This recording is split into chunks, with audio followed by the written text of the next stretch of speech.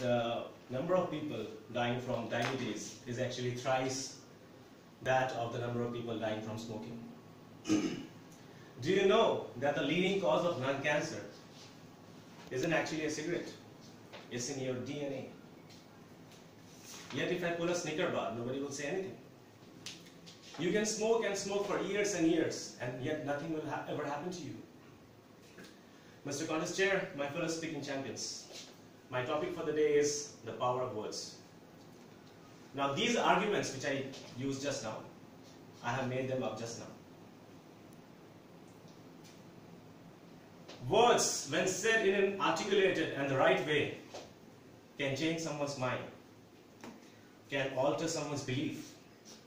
You have the power to bring someone from the slums of life and make him a successful person, or destroy his happiness using only your words. Does that seem a bit too good to be true?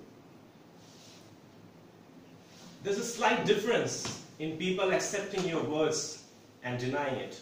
It's only the word that you use. I have a nephew who is 4, and he had this bad habit of writing on the walls with crayons and drawing. One day I walk into his room and he's drawing and writing on the wall, and I said, hey, are you stupid? Don't you ever do that again. And guess what? He did it again. Because nobody likes to be threatened. Nobody likes to be intimidated. His pride will not allow it. A week later, I walked again into his room, and he was again going on and doing it. And this time, he was even looking at me. I sat down and I said, "Sweetie, come here. Don't do that. You are a big boy now." And he never did it again, because his pride wanted him to be a big boy. Have you ever ruminated why nobody cares about global warming? Even though it's a very serious issue. Have you ever thought why no one cares? Shweta? Anyone having that? any? Is affecting us right now? Close but no cigar. It's because when you go back to your homes and you switch on your TV, you see a scientist talking to you about global warming. It goes something like this. Ladies and gentlemen, this is the CO graph. The water level is rising. The carbon monoxide level is reaching alarming levels. The message never gets across. Yet, if you are a person who is a role model, who is admired by people, anything you say will be taken as the truth. Anything you utter will be believed. I had a friend, Ashish. He loved his father.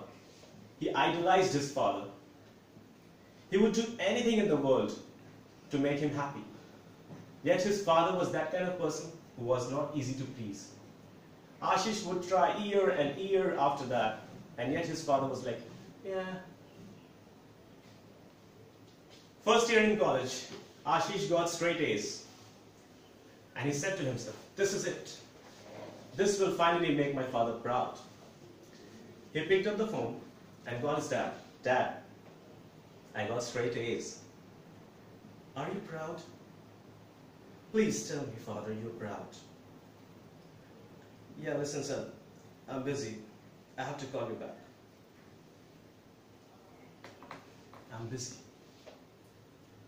This was a single sentence that broke the camel's back. And he started drinking, doing drugs, hanging out with the wrong crowd. Ashish, why? Why are you throwing your life away like this? If the one person that I care about the most doesn't care, then why should I? And one evening, I got a phone call. Ashish in the emergency room. Drug overdose case. I rushed to the hospital and I saw him lying on the emergency bed. I saw the machine doing beep, beep, beep, I saw the doctors trying to bring him back to life. Clear! Clear! It was clear that a single word could have saved this life. Words, ladies and gentlemen, have power. Words are power. Words could be your power. You can change a life, you can inspire a nation, or you can make this entire world a very beautiful place to live. Isn't that what we all wanted? Isn't that what we all dreamt for? Your mouth can spit venom, or it can mend a broken soul. Ladies and gentlemen, let that be our goal. Mr. Qahtani. Yeah. Very nice.